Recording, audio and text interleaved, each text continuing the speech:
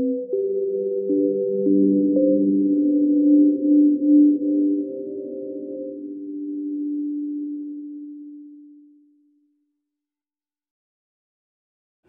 invited a number of people, sent out emails, invitations, for people to come tonight to draw the artist Roman Ondak according to the description of myself and Catherine Wood, the curators of the exhibition that he's participating in. Roman Ondak is of medium to short stature. He's approximately 5'10". He has relatively short legs and a longer torso. He's of stocky but not large frame. His hair is light brown to blonde.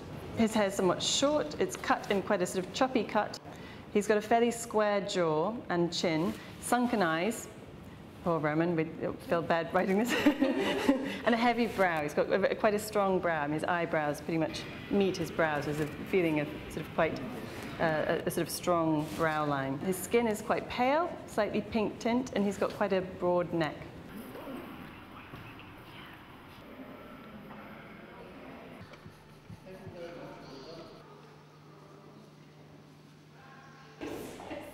Is that him? No. Totally. Yeah. Oh, no, I'll follow. Well, I think, as I say, we did overemphasise the short. I wasn't sure on the age.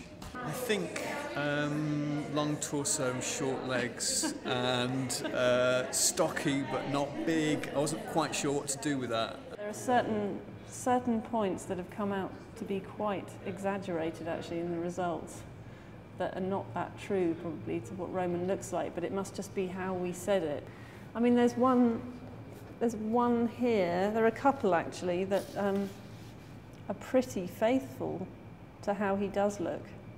This one, I thought, could easily be him. There's some, I mean, I really like the ones where, like this one, where people have emphasised the scale of Tate Modern and the architecture. Because we said to people, use the whole piece of paper, try to fill the piece of paper according to its size. Well, these two actually both emphasise the scale, the kind of large scale of the space in a really good way.